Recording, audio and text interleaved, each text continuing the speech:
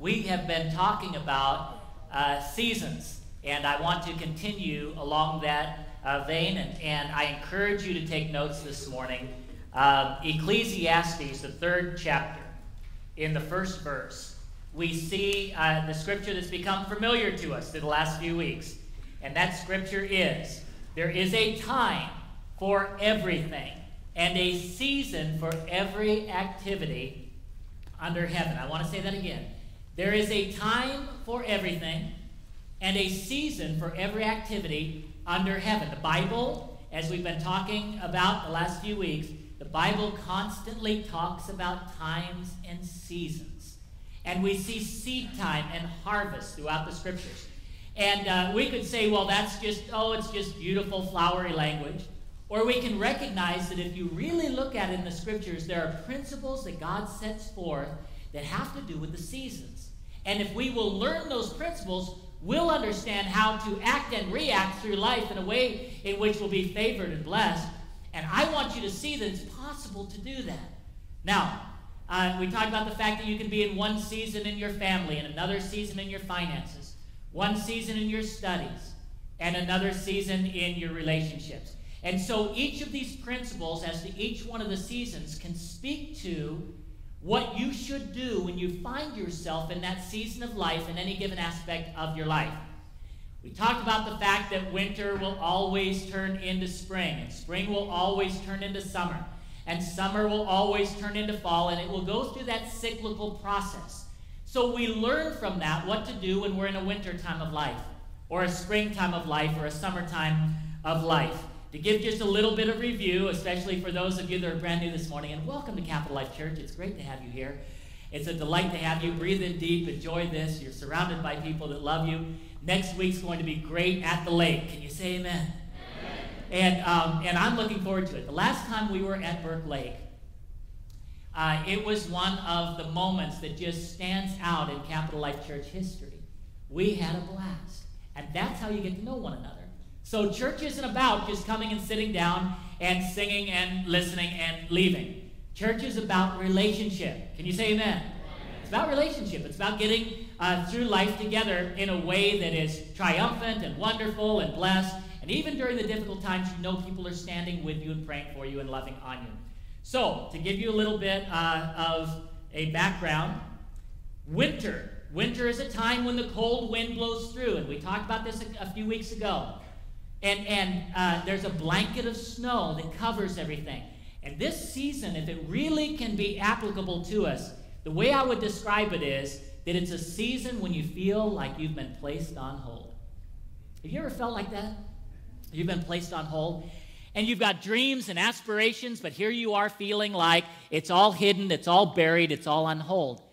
But one of the things about the winter season that we talked about that I think is so powerful is that if you find yourself feeling like your dreams are covered up, if you're wondering, and we talked about this with trees during the winter, you can't even tell sometimes whether they're dead or alive during the winter season. If you're wondering whether certain things are dead or alive and you're in a winter season, I want you to know that that's the time when it's all about the foundation of the tree. It's all about the root system, the foundation. The sap goes down into the trunk of the tree, and growth takes place in the roots of the tree. So the roots are growing and going deeper.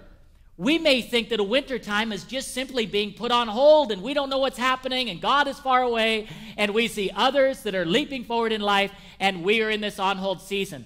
But if we recognize what it's all about, we'll realize that it's all about character issues. It's all about coming back to your foundation.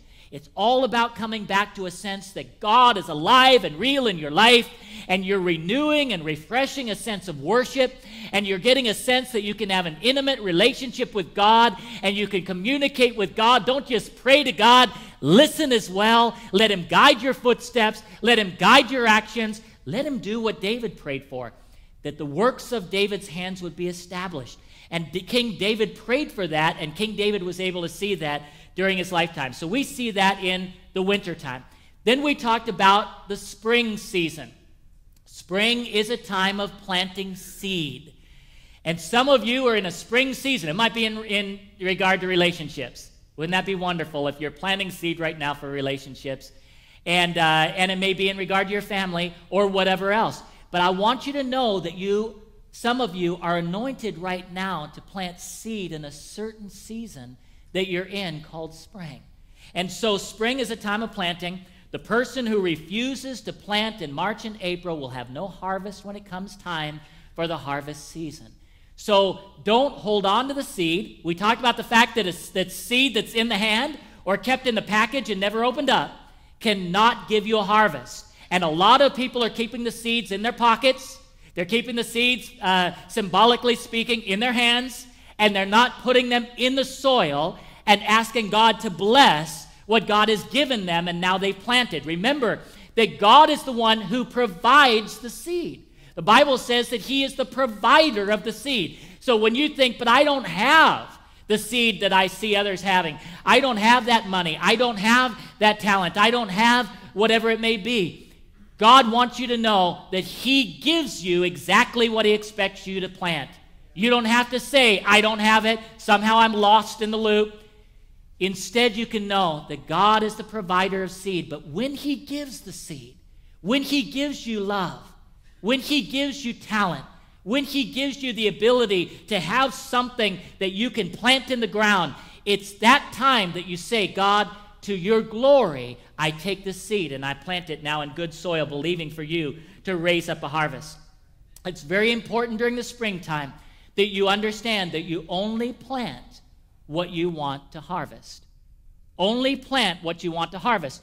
Because when the harvest time comes, many things can be harvested. It's not all good. And it's wonderful to consider the good and the tremendous blessings that can be harvested at harvest time.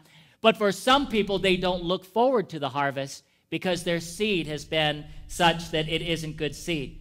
We need to be able to nourish the seed. We need to be able to know that when we plant the seed, that there will be a harvest of that seed.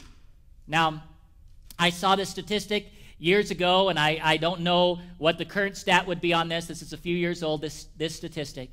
But I would imagine it'd be relatively the same. And this is the concept. They took whoever they are, took a survey in the prison systems and correctional facilities and found out that 70% of those in correctional facilities, I repeat myself, 70% of those in correctional facilities did not know their biological father growing up.